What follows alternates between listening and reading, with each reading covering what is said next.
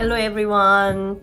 Welcome to new subscribers and welcome back to my sustaining followers. Over the past decade, I have published about 60 journal articles and reviewed several hundred manuscripts.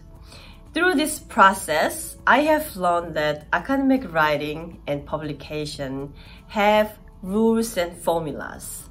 But no one told me these rules and formulas. I had to learn them by experience. I will share everything I know about academic writing in the next few episodes.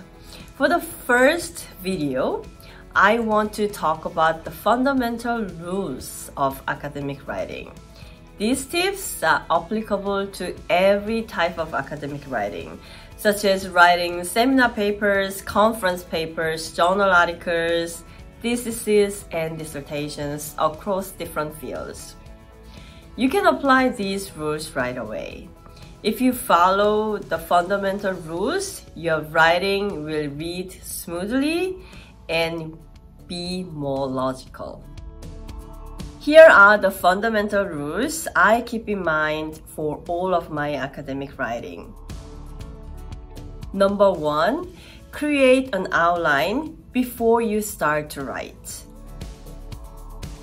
A research paper usually consists of 5 sections: introduction, literature review, method, results, and discussion and conclusion. Each section has its own length and content. For example, for a journal article manuscript, the first section, the introduction, is usually about 2 to 3 pages in our field. These 2 to 3 pages consist of 7 to 8 paragraphs. Each of these paragraphs has its own main idea. A dissertation, however, might need about a 10-page introduction with many paragraphs.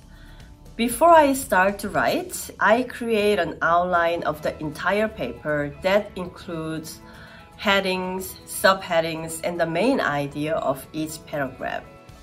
Upcoming videos will cover specific structures for each of these sections. Number 2, each paragraph has one topic sentence and a few supporting sentences.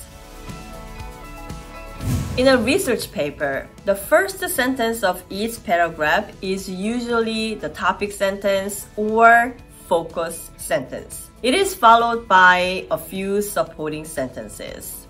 A topic sentence summarizes the main idea of the paragraph. Supporting sentences support the topic sentence of the paragraph and provide details that explain the main idea of the paragraph, such as providing examples or evidence. Here is a sample paragraph from an earlier work of mine. This is an opening paragraph of an article I wrote about music piracy. As you see on the screen, this paragraph consists of 6 sentences.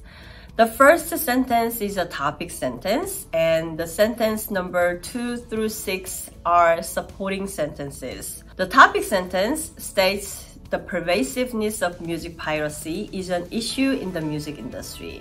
The subsequent sentences expand on the main idea by describing why it is an issue and providing some statistical evidence.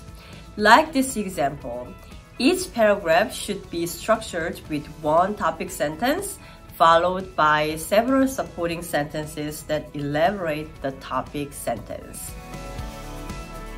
Number 3, write simply. Write short and simple sentences and avoid long paragraphs.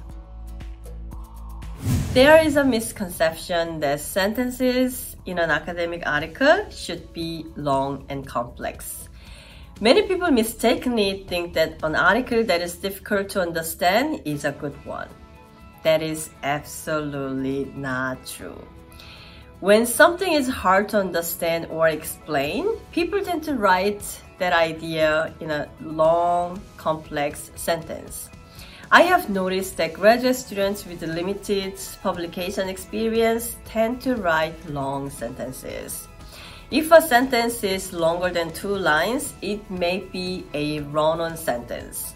In any case, a sentence is more than 3 lines long is usually longer than it should be. It becomes confusing to the readers, so break a long sentence into 2 or more sentences. When I review a manuscript for a journal, I often skim through it to evaluate the quality of writing before I actually start to read it. One easy to identify sign of poor writing is long paragraphs. When one paragraph is longer than a half of a page, it is a long paragraph. I often see paragraphs that are even longer than a page. And this kind of long paragraph tends to describe multiple ideas and is hard to follow. Authors who write a long paragraph often do not know the main point they are trying to make, and readers struggle to figure it out. Revise long paragraphs so that they are shorter, or break them into multiple paragraphs, each with their own topic. Another thing to keep in mind when you're trying to write simply is to minimize the use of adjectives and adverbs. When I'm in the process of revising a manuscript, I remove adjectives and adverbs that are unnecessary. After deleting these unnecessary words, my expression is more powerful and clear. Number 4, use the active voice. This is one of the rules I have to keep reminding myself of because I tend to use a passive voice. Academic writing is quite straightforward. Using an active voice presents your idea more clearly, concisely, and efficiently. Moreover, using an active voice helps to avoid making grammar mistakes. So this is a passive voice. The definition is not agreed upon by scholars. And the same sentence changed to an active form would read, scholars do not agree upon the definition. An active voice also helps readers to understand the meaning of the sentence better as the subject is much clearer. So if you are like me and tend to write in a passive voice, look for passive sentences in your first draft and change them to active sentences in the second draft. Number 5, write the first draft quickly, then revise and revise and revise again and again.